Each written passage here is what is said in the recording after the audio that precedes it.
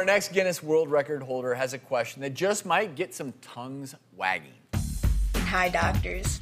My name is Chanel Tapper, and I'm currently in the Guinness World Book of Records for the female with the world's longest tongue. It measures 3.8 inches, and it's roughly about the size of your iPhone.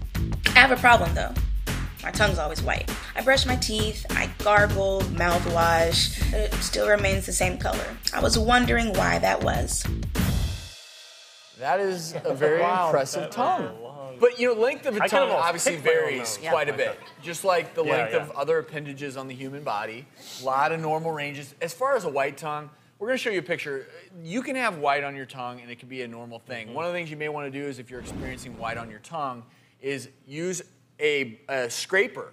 Brush your teeth, use a scraper. You can get a lot of that off. There are occasions where white on your tongue can be an indicator of something less than ideal. Oral thrush, that's essentially a fungal infection. Happens often in young see that kids. in babies, it's almost expected, but not in older kids. Immunocompromised people, if you have a suppressed immune system, you're more likely to get a fungal infection like that. So if you notice that in your throat, on your tongue, you do want to get it checked out. And then there's something called leukoplakia.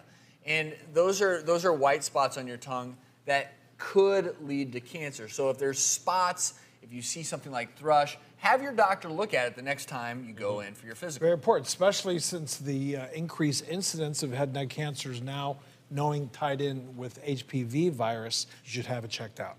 Great point.